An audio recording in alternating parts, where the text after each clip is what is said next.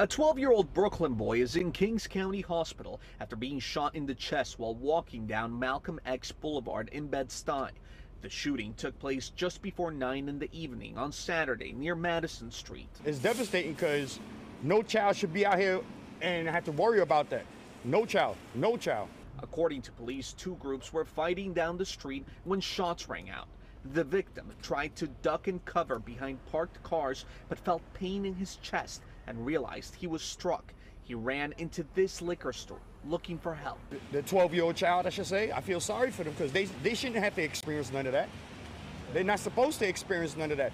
They're supposed to live life, go to school, hug their grandparents, hug their family, and enjoy life, not to be worried or come outside and think about catching a stray bullet.